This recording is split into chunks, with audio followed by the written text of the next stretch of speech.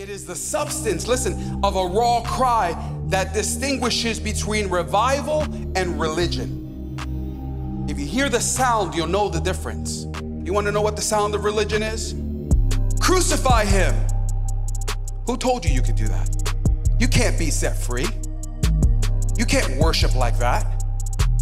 Put your hands down. Stop singing. Take your hat off.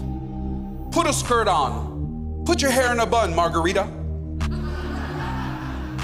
Religion has no desperation whatsoever, has no hunger. Religion has no thirst. It doesn't anticipate anything. It doesn't expect anything. Jesus could be right in front of them and they would not even know it. That's religion.